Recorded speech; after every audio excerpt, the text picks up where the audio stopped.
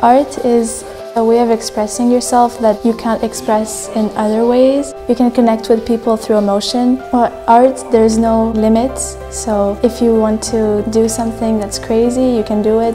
Because there's so much freedom in art, I can choose whatever I would like to draw. So if I had a dream or a nightmare, I love just sketching it out. There's not a lot of boundaries. At St. Andrews, we are encouraged to take all those aspects and involve them in our curriculum, so we don't just have classes that are science and math, but we kind of delve into our more spiritualistic side in terms of visual and performing arts. For the normal school stuff, there's really no space for us to express our own thinking, our own thoughts. We all have a standard answer and you put it on the test. But in arts, there's no standard answer. You can do whatever you want. So it's like an own safe place here. You can just show yourself. I find the ideas that I have in my head that maybe are not so popular in terms of debate, I can just put down in paper and basically make a drawing or a sculpture that completely has to do with this thought that maybe not everyone thinks is so great, but no one needs to know what it's about, just that it's my representation of what I think. There's so many different art classes that you can take, like painting, sculpture, and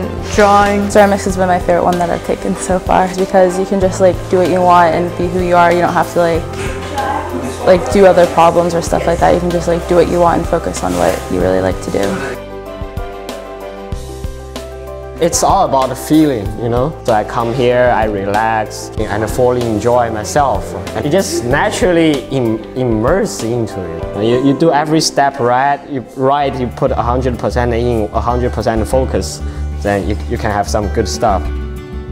At St. Andrews, they really teach you to push your limits also, and you really see an improvement. The teachers are very supportive. They help you develop yourself as an artist, as an individual artist. Well, Miss Mead has a lot of patience with us, so that's a nice kind of environment to grow. Miss Valentine, she's a great teacher and she knows how to do the stuff. It's amazing. I've improved so much since last year. The most that I've learned here through the teachers is that I need to have patience, and if something doesn't work, I have to go back and fix it, and I even might have to start over. Miss Wallentuck, she really helps guide me and really helped me better myself as an artist, and I'm really appreciative for that.